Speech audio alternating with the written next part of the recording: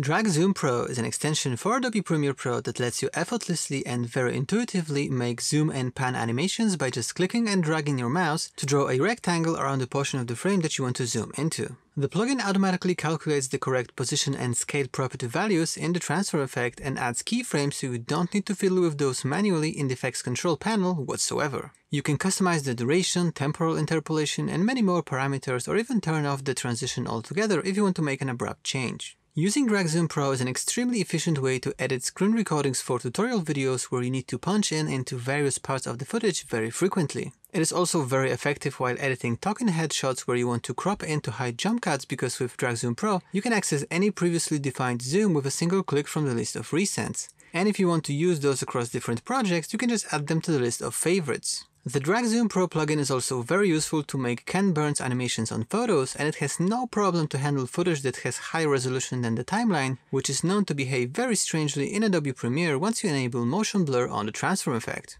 If you want to learn more about Drag Zoom Pro, you can watch a full 20 minutes walkthrough of every single feature and option by clicking on the card right here, and if you want to check out the extension for yourself, click on the first link in the description of this video.